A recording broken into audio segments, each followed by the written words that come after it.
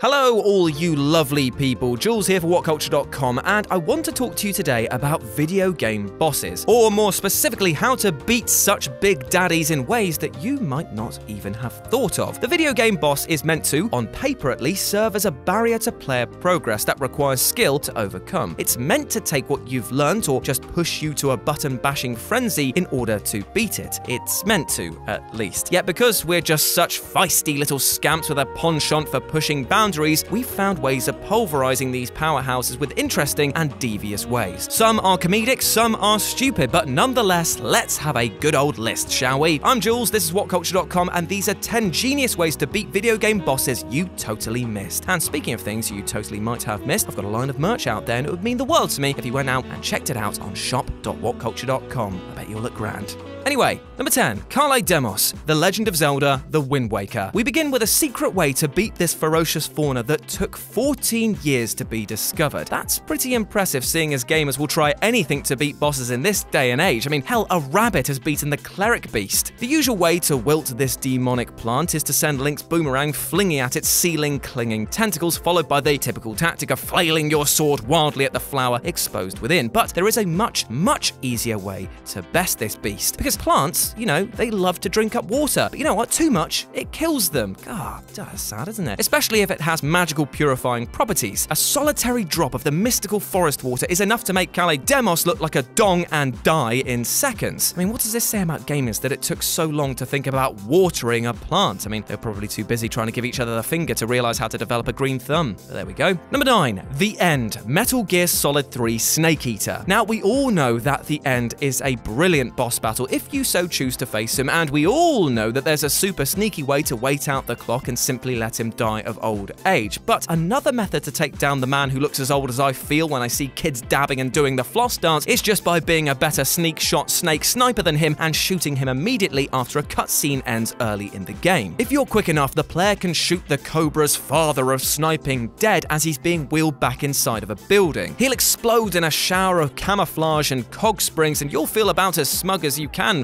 when you realize you've shot an unarmed, infirm man. But it dissipates even further, very, very quickly, in fact, when you realize that a whole elite Ocelot unit will instead take his place in the forest later on. So yeah, you can do it, but maybe it's not the best way of doing it. And I suppose it's not really thinking outside the box either, as it's just, you know, shooting a man in the face, but it's still pretty fun. And you know what? You can do it. You can do it. You can do it.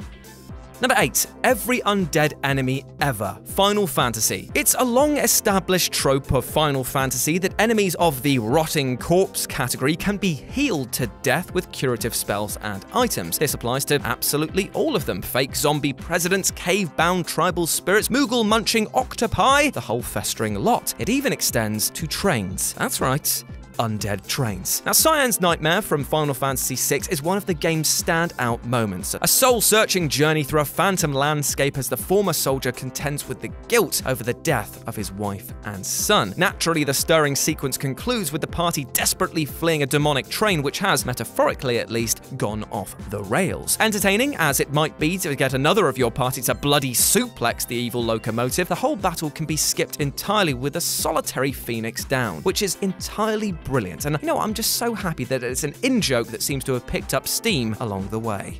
Number 7, all of the bosses, Deus Ex. Video games condition us to believe that whenever we suddenly find ourselves trapped in a room with a nefarious foe making for our face with some kind of nasty, pointy, shooty thing, it's necessary to stand our ground and batter them to death. It's you or them, and one of you is going down and will be torn to shreds just like your mum on sexual bingo night. There's my one per list. In short, though, cowardice isn't an option. Yet that's only because we've been conditioned to think that it can't be an option. The original Deus Ex was famed for gifting players with an array of solutions to their problems, and running away from combat was just as valid as engaging in a bloodbath. This even worked for the bosses. For example, say that you couldn't talk your way out of a scrap or were just about as puny as Rich Hudson. Well, you know what? Just try running past them. Seriously, much like my personal debts, you can literally solve all your problems by running away. Brilliant! Number 6, Dragon, Super Metroid. Super Metroid really is the bee's bollocks, a fact that's highlighted by the super smart beyond-the-box alternate solution to killing resident bastard Dragon deep in the heart of Meridia. This crustacean terror can be a complete trial, floating about his claustrophobic chamber erratically, all the while supported by a quartet of evil cannons constantly shooting at Samus and her 80s power shoulder-jacketed form. But these cannons are actually the key to this sneaky shortcut. If Samus destroys them, she can subsequently latch her grappling beam onto the sparking wreckage whilst in the grip of Dragon's talons, and her power suit acts as a conduit, electrocuting the crabby rotter and killing it in a single hit. Well, I can honestly say that when I first discovered this, I, much like that fatty Fathom Dweller, was utterly shocked. Puns.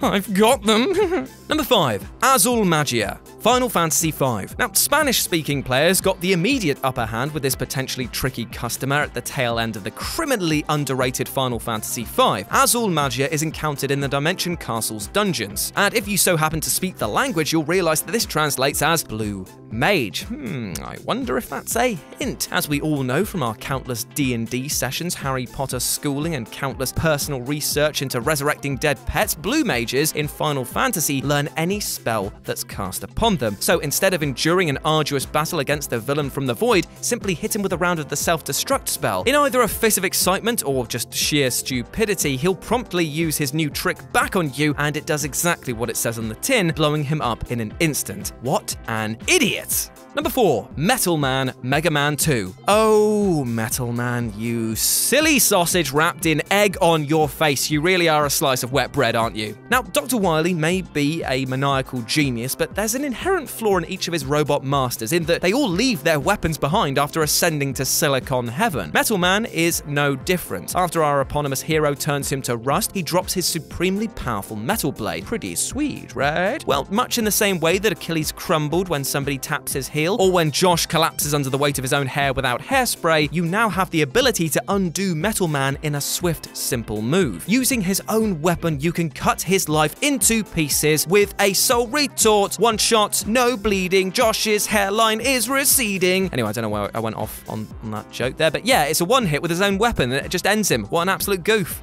Number 3. Guardian, Sonic and Knuckles. This desert-dwelling golem has one thing going for it. Unlike most of Eggman's inventions, a sturdy 6 shots from our spiky speedster won't be enough to send him packing. In fact, Sonic can't even hurt the damn thing. What you're supposed to do is just bop the lumbering lunk on the bonce repeatedly until he falls back into the quicksand that is behind it. If that sounds like too much of a faff about, you can just simply hang out in the sand yourself and wait for the silly Guardian to jump over you and see himself off exit stage right. Now, I'm not going to have a go at the Guardian too much. After all, he's literally just a lump of rocks with a semblance of sentience, but at this point, it's less a feeling of beating a beast and more assisted suicide. Number 2. Bazaar, Paper Mario 64. Now, this one is so easily done that it's also so easy to miss and can be brought about by simply telling a barefaced lie. So, Paper Mario, aside from being another shining gem in the Nintendo 64 crown and being an absolute joy to play, has many moments where you've got to take off the happy cappy and stomp some people's head in. One of which can be this big buzzard Bazaar, who you end up fighting 9 times out of 10 when you encounter it because of a simple question that he asks. He asks, "Who are you?"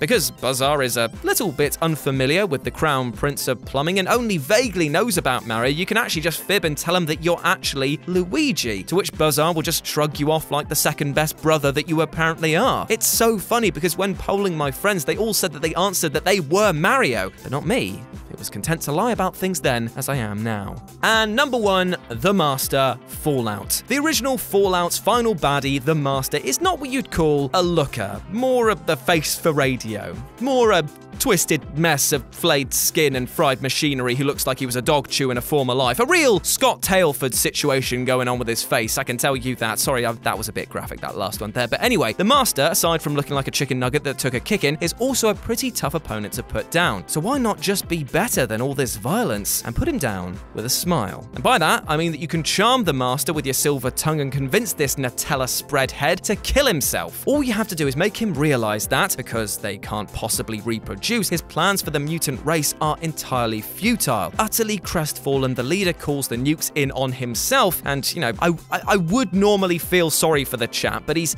clearly not thought through his plan very well, if that's what's going to take it to undo it. You know what I mean? Rule number 1, mutants. You want to build them? Yes. Can they reproduce and sustain themselves? No. Well, that's the end of that plan then. Get back in the bin.